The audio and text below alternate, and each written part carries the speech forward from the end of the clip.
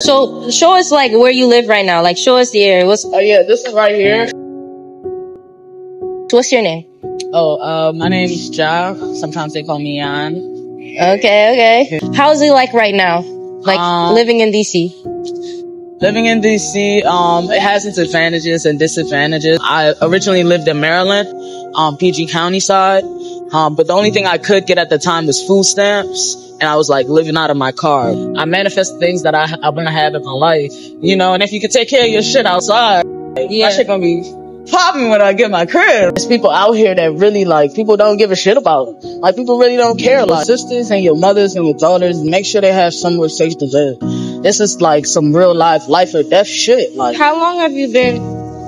So far now, it's going on 5-6 years. How old are you? I'm 20.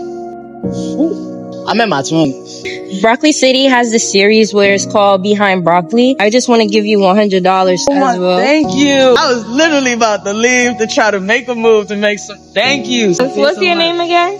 Ja. You know, they call me Ja, but you could definitely call me Yan. Peace and love all the time. Peace and love. You know, we out here protecting the melanated people.